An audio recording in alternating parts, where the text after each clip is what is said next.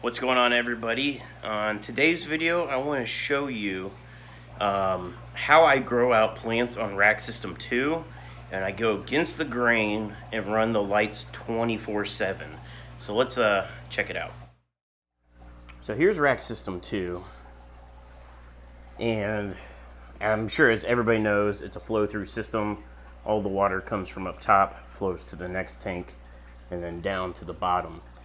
My whole plan with the bottom rack was to just only have plants and use that for filtration of pulling nitrates out of the water before the water gets pumped back up through the system.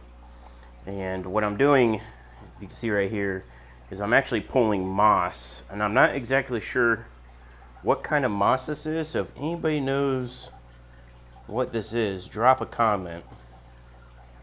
I believe that's Christmas moss, and that's out of the OG shrimp tank, and it's just taken off. It's covering everything. It's actually growing thicker and taller than the jungle val. So I started cutting some pieces off and transplanting it into rack system 2. But this tank needs a big maintenance update. I might do a video on that. I need to really cut this all the way down and let everything resettle. It's got the Java fern in the back, but this Christmas moss, which is, I'm 99% sure that's what this is, because if I remember correctly, I put a mat of it in there, and it was growing real slow. Then all of a sudden it just boomed and took off. But this tank, I call it the OG tank. It's doing really well. The shrimp are happy, the plants are obviously happy. I just need to get in there and propagate out that Christmas moss. So the way I do that, let me flip you guys around. So here's what I use. I use these 1-inch terracotta pots, and I buy them in bulk. And the reason I like them is that they got some weight to them. So whenever I try to propagate plants out and I put them in the rack system 2, these help keep the plants from falling over or blowing around. And I mean, I have the plastic ones.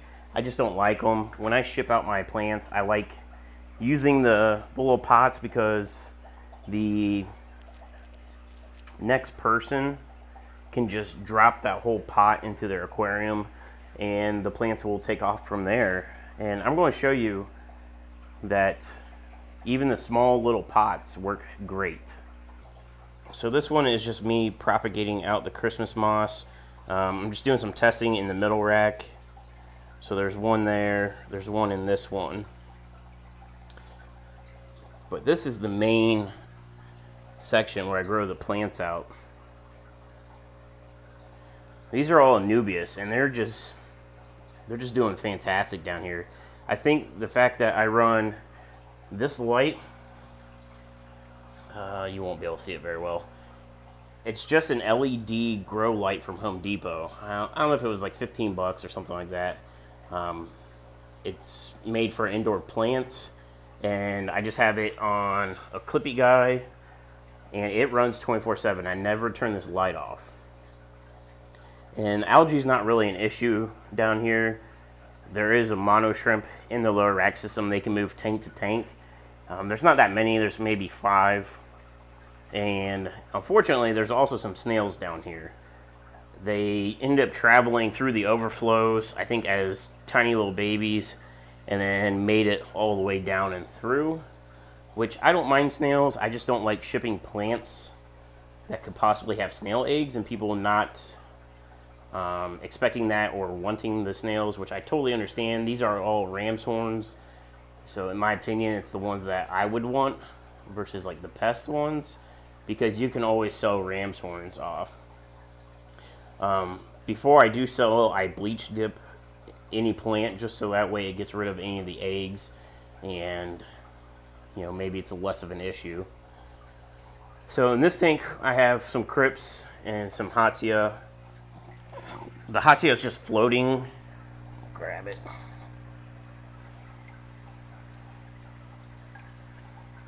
and I just let it float, and then if I want it in any of my other tanks, I can just pull out some pieces. Let's check out these crypts. I can grab one.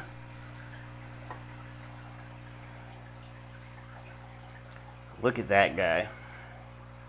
So if you can see, I'm still using the rock wool that these originally came in. These are Tropica plants. These came direct from Tropica. I mean, I do have a wholesale account with them. I just did a main order, and then some hot tea I've grown in there. But look how thick this thing has gotten. And I went back through my channel to see how long these have been in here. This rack system was being built 5 months ago. So these plants, I don't know the exact date I put them in here, but it's 5 months or less. And these things are just growing like crazy. I love the coloring on them. I love that bronze color. And look, there's roots coming out the bottom. And that's with leaving the rock wool in there. There's no sand, there's no any kind of substrate in there. It's just literally the rock wool. And I just wanted to see if they would grow, and they are thriving. This thing is massive. And, you know, there's multiple plants in here. That's just one. So my plan on these, and I'll probably have to do a separate video, is to propagate this out. So this one plant, I could probably propagate out into 4 more other plants. So I'll have to do that. And this is running the light 24/7. I mean, gosh, I really love that color. And with those clay pots, they just sink, so I don't have to worry about them blowing over.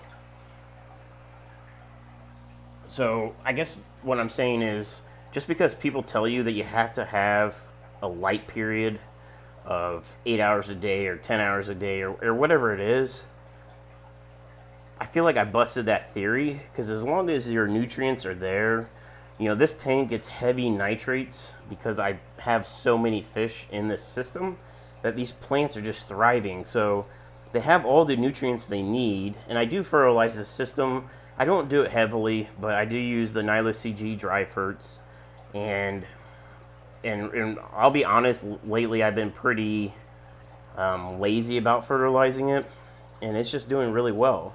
So the plants have all the nutrients they need. So on top of that, they just need a lot of light. $15 light bulb. There is an Aqua Neat right here, and honestly, it's not on my Wi-Fi system, so I forget to turn that thing on. This thing is just plugged directly into the wall, so it runs 24/7, and they're just doing great. Let's grab one of the Nubius out. So the Nubius, they are a rhizome, and the same thing, it's in the rock wool, and look at this thing go. It's sending off the rhizome that way and this way. And she just looks great. I mean, there's some issues right here, but overall, she's growing. A little yellow. I mean, that could be this leaf's buried under this one. If I add some fertilizers, if I get back on a good schedule, you know, that one will probably recover. This leaf, I don't know, but look at that thing go. So this can easily be split. If I were to sell this as a large plant, there's definitely 2 here, or I can split this. I like to have at least 4 of the runners, the stalks. So I would cut between the nodes of every 4th stem, I guess.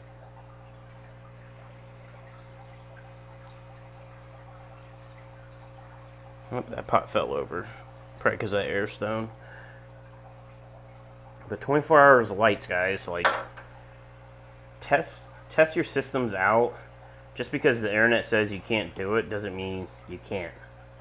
I'm doing it 24 hours a day. Currently no fertilizers, but I might need to supplement these guys a little bit. And everything's just thriving.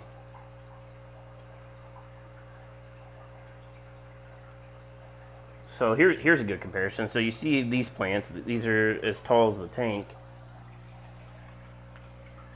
These Anubias are the same as the ones that are below. They came in the same shipment.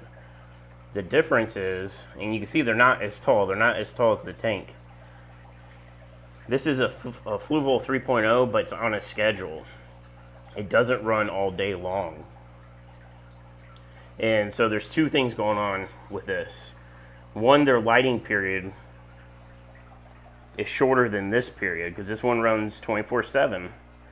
But the other thing is this nutrients, it's only getting nutrients from the tank above, where these are getting the nutrients from all the tanks because the flow through system goes zigzags through each tank. And I did get the emergency overflows in, and it's working, but the problem is I still need to upgrade this 3/4 to the 2-inch line, because now the water is just basically bypassing the zigzag, and it's, as these fill up, it's just topping off each tank.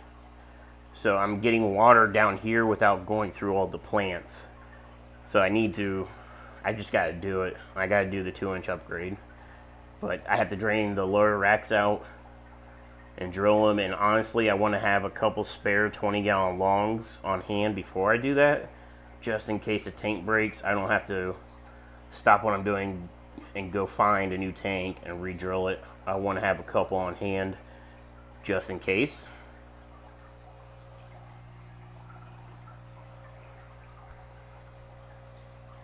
But yeah, I just want to show you guys it's working.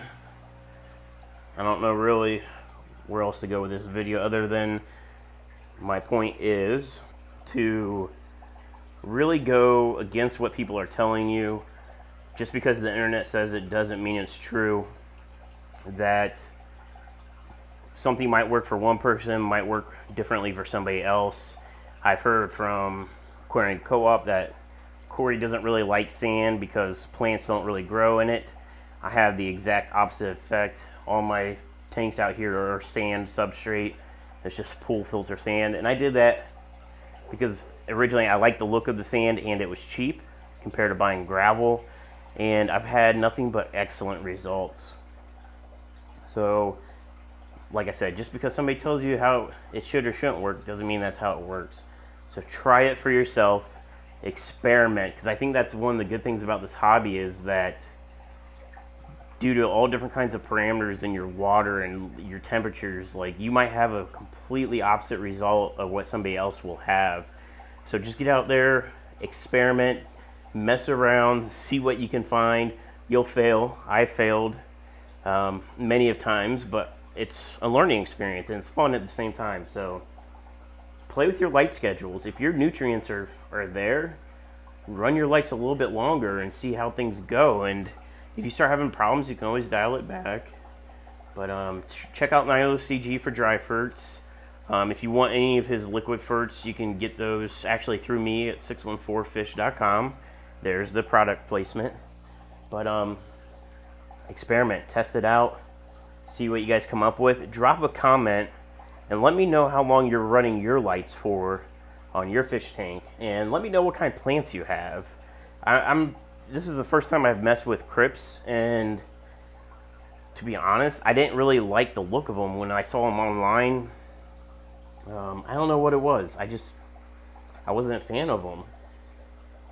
And now that they're growing out, and I get these bronze colors and like the brownish, like I really like them.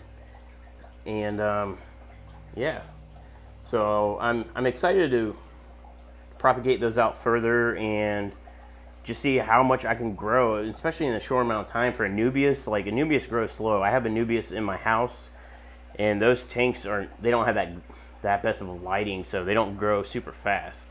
So testing it, $15 light, 24 hours a day with enough nutrients. Oh, so let's talk about that real quick. So I run Eheim automatic fish feeders. Corey came out with this, and I sell products online on my website, and that's what Aquarium Co-op does. It doesn't mean I don't want to try out what's new, what's the hotness, and maybe I'll do a review on this. I've been running this since the day it dropped to members only. I am a member for Corey. I do support him. He's given me a ton of knowledge into building my fish room and all the stuff that goes along with it. But I have been running this. It's been definitely a week or two now. and mostly positive. There's some negatives, and I'll do a video about it, but so far, thumbs up. He did a good job with it. I don't want to go too much into it. I'll do a video on that. Alright guys, it wouldn't be a video if I didn't get Charlotte and Havana in it. They are in the middle of their playtime right now, it seems. Of course, when I'm trying to record. But thank you so much for watching. I'm going to drop a video outro right after this. Just something I had done.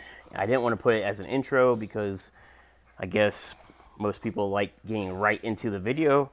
So stay on until the end and let me know what you thought about the video outro. I have a few different versions of it, and I went with the one I like the most. I think I'll just start putting, look at this. Lazy bums. But let me know what you think of the video outro, and until next time guys, thank you so much for watching.